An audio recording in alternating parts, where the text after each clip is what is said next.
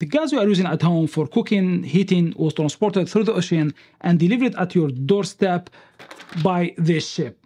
Stick around until the end of the video and I will explain to you how your gas ended up inside the cargo tanks of this ship, and I will embark you with me on board this gigantic vessel.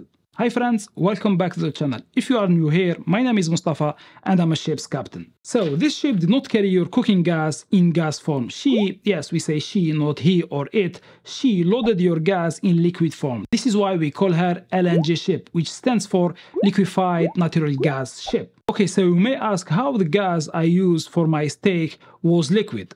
Let me explain. Natural gas is fossil fuel that is found beneath the Earth's surface. It is extracted using a variety of methods depending on geology, including vertical drilling, horizontal drilling, hydraulic fracturing, blah blah blah blah. This is a bit technical, just ignore it. Once extracted, it passes through processes, let's say to clean it and remove all the unwanted components and leave it as pure gas called methane. Then it passes through a couple of steps where it is cooled down to minus 160 degrees Celsius or minus 260 Fahrenheit for our American chaps. Yes, not minus 5 as the cold winter temperature or minus 40 as the temperature in the North Pole. The reason to lower its temperature to minus 160 degrees Celsius or minus 260 Fahrenheit because at this temperature it becomes liquid. Now, why the liquid form? This gas cannot be sent via pipelines in gas form thousands of kilometers due to the cost and feasibility. However, they can transport it by sea by LNG ships. By changing to liquid form, the volume reduces 600 times. So instead of this vessel transport this gas in gas form 600 times,